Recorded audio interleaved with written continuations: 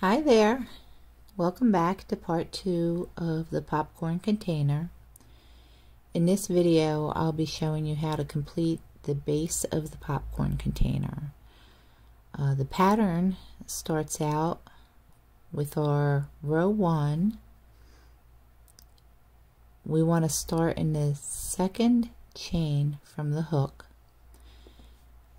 and then it says to SC across, which stands for single crochet, and then you're going to end with 14 stitches, and in the pattern it says 14 STS, and STS stands for stitches. And then at the end of the row we're going to CH1, and that's chain 1, and turn. So let's start going through this. I do want to let you know also, I did complete one of these, and with the original chain I started with, and I felt it was very tight, and that's where tension comes in and your gauge comes in, and you make swatches for certain projects like clothing, something that you need a particular size. You need it to be a particular size. Now with Amigurumi, I'm a rather tight crocheter. I do crochet pretty tight than most, and with Amigurumi it doesn't matter really what size you're going for.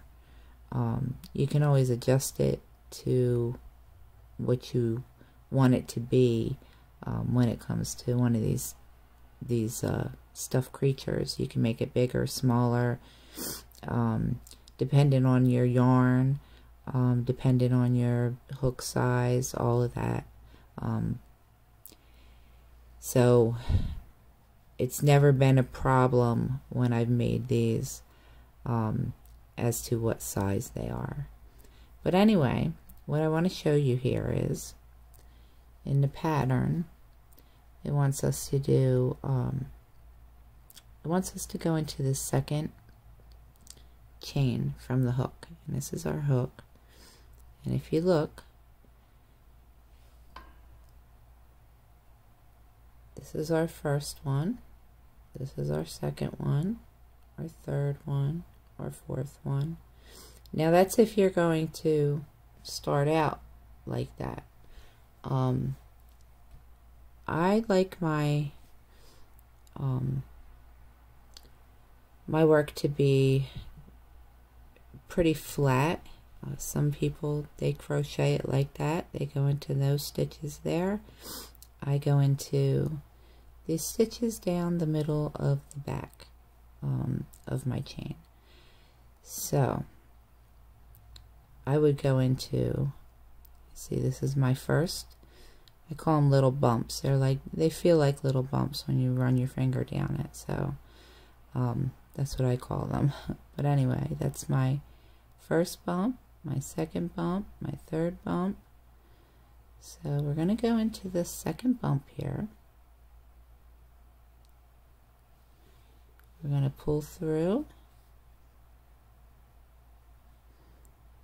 hook your yarn again, pull through 2,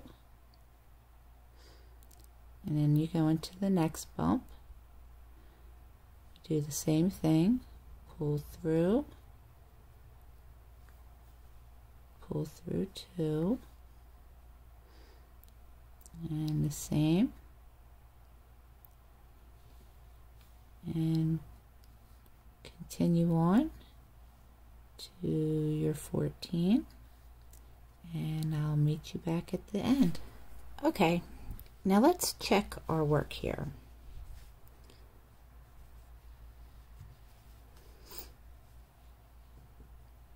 These are our stitches across all of these V's, so we're going to count 1, 2, 3, 4, 5, 6, 7, 8, 9, 10, 11, 12, 13, 14.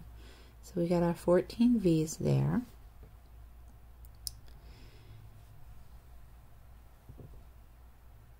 And it says to chain 1. So just as like in the beginning, we're just going to pull 1 through, and then we're going to turn our work. And you pretty much, you have a choice of turning it either way. I just prefer this way. Whatever works for you, I'm going to tell you over and over again. You have to be comfortable when you're working on crochet. And if you find something that's easier for you, a better way of doing it, go for it, use it. I do, just like, okay, when I was telling you about my chain and how I like to put it together. See, this is how my work looks now. It's actually neat on both ends. If you were to go into the chain, it would have kind of like twisted the work a little bit, and it's more comfortable for me to go into the chain that way, and it's what I prefer, so that's how I do it. So there's no right or wrong way. I mean, the stitches are basically what they are, but how you get it to that point, what's comfortable for you, I say go ahead and use it, because it's going to make the project go faster and be more easier for you to do. So what I'm doing is I'm starting on this. This is our row 2 through 10, and the pattern says we're going to single crochet 14, chain 1 and turn for the rest of our rows up to row 10. Once you get to row 10, you don't want to chain 1 at the end of the row. So I'm just continuing on here, and if you look, this is what makes it easy for me, where I'm going into as well. There's these holes. If you pull your work a little bit, that's the hole that's right underneath of that V, and you go in and under, you catch your yarn, pull through once, grab your yarn again, pull through 2 times, and then I got my 2 loops on there. So continue on, and I will be back when I get to row 10, and we'll take it from there. Okay, so we're back, and we have our 10 rows here. Our project grew, yay! We're doing something. And I just wanted to show you here. I ended, and I did not put that last chain in row 10. So the pattern now says for row 11, we're going to single crochet around the 3 edges here. And to do this, we are going to place a single crochet into the same space as the single crochet you just made. And this is called increasing. So we just went into this hole here for our last one, and we're going to go back into it again, and we're going to make the project kind of turn, if you look. So that's what this is going to help when we are they call it INC. In a pattern it would say INC, and that means to increase. So this is our hole that we did our increase in, and then this will be our next hole, and we'll just go by these holes here that are along the edge. We'll use those to continue on. So now they want us to single crochet 8. So we're going to go not into that space, that's where we have our increase. We're going to continue on with our single crochet, and that's 1 into the next hole. It's 2. The next one is 3.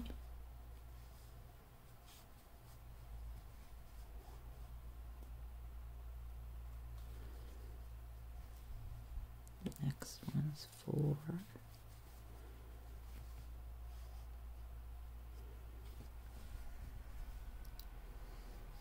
And 5.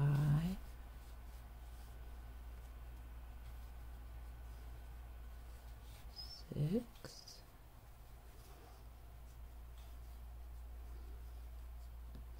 7.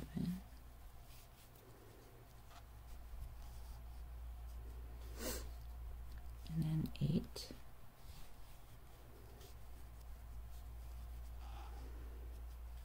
Okay, so that's our 8. And if you look, it makes the edge very nice and smooth. And you have your little V's up there on top as to where the other edge isn't very uniform. So that's what we're going for. And then we're going to go to this corner here, which is going to be our first V here on top.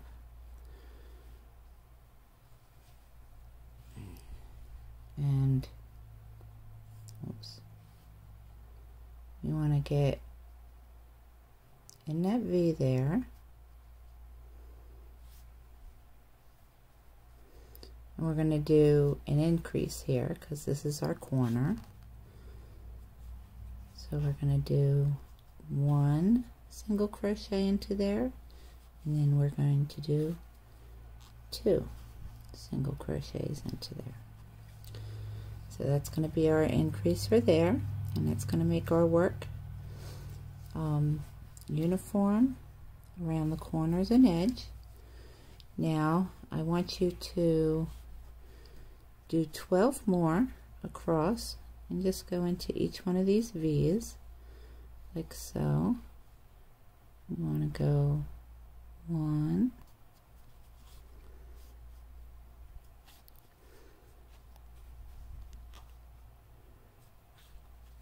and continue on, and I'll meet you here at this knot.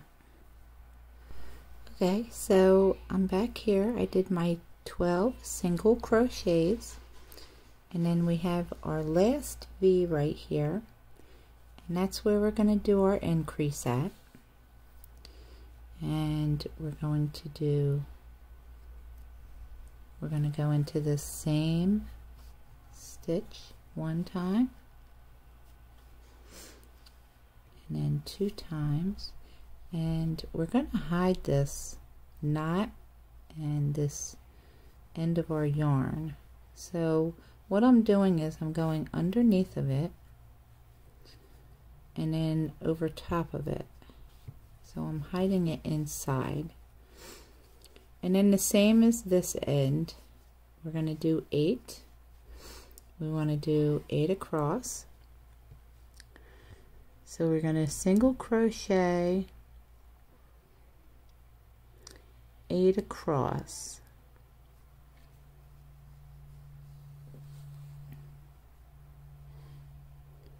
I'm going to show you how I keep this hidden. Now I just keep it right across the top of my work here, and I enter my crochet into my hook into the first hole, and then I'm going to take it underneath. This yarn here is going to stay in between my stitches to hide them. We're going to go into our next one. It's 2,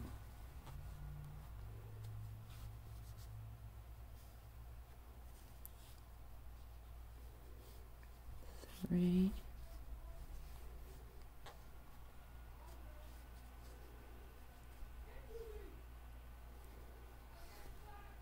4,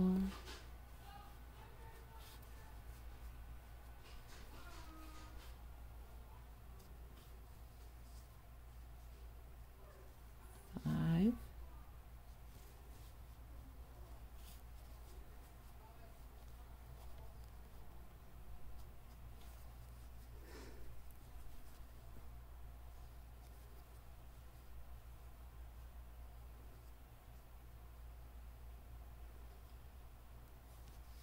6,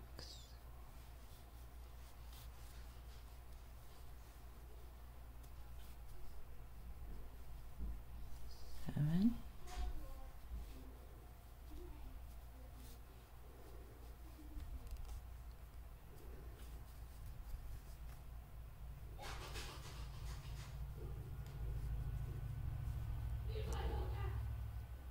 8,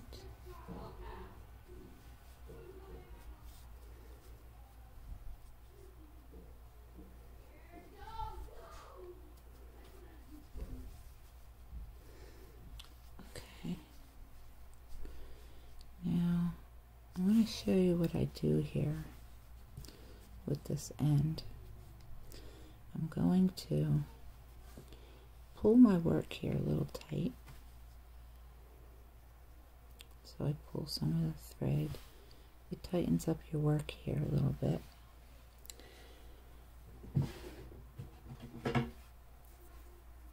And I take my scissors and I clip that off there. And you see, I'll pull my work and it goes and gets hidden in there, inside of all of those stitches.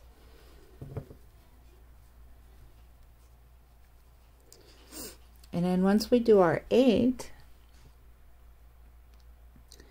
it says then to single crochet into the 4th corner. So we're just going to do another single crochet into that last hole there.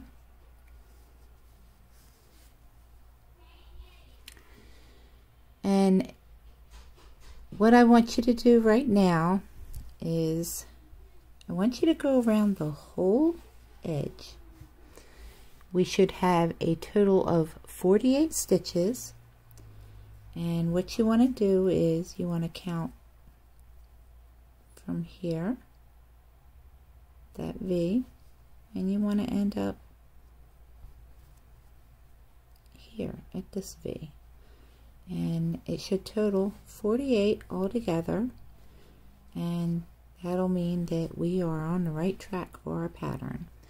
And I will show you how to tie off, how to fasten off here once I come back after counting my stitches. Okay, so I have 48. I hope that you have the same.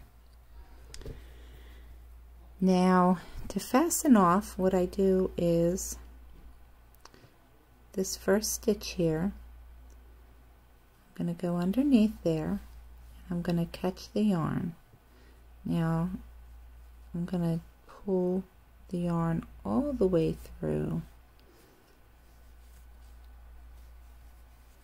and we'll just have the one loop on our work and tighten it up,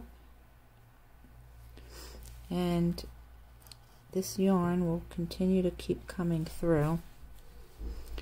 And you want to have a tail on the end of this because we are going to stitch all of the sides and everything together with the yarn that we leave attached here. So I just pull out a little bit what I think I might need. I don't know. Just take it by, you get used to your projects being, you know,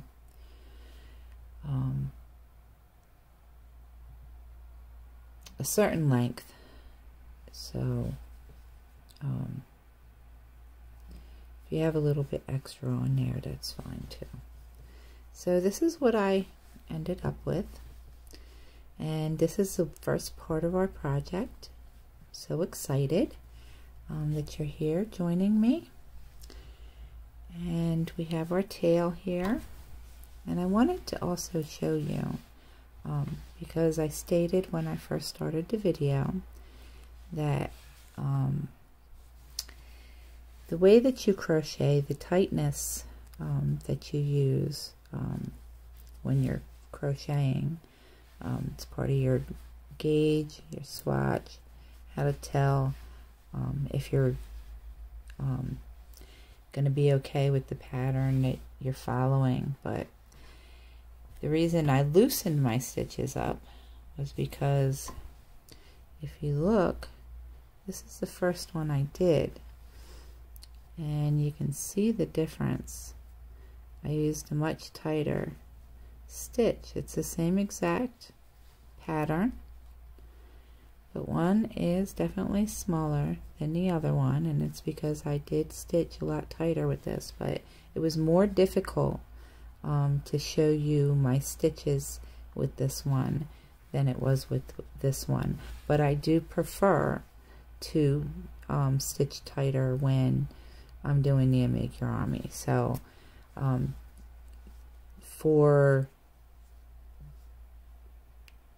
you, I am loosening my stitch up, and I'm showing you and this, yours might actually be more this size if you have a looser grip on everything, or it might be, you know, this size if you have a tighter grip. But it's going to come down to how your stitches, how big your project will be or how small your project will be. They're not, everybody is different, so however you put the project together, whatever tension you do use, that's going to determine the size of your project. But anyway, I was able to go over a few different things in this part 2 of our project, of additional things that you'll learn along the way. But thank you for continuing with me, and please leave comments, thumbs up below, subscribe to my channel for the latest pattern updates, and I hope to see you next time.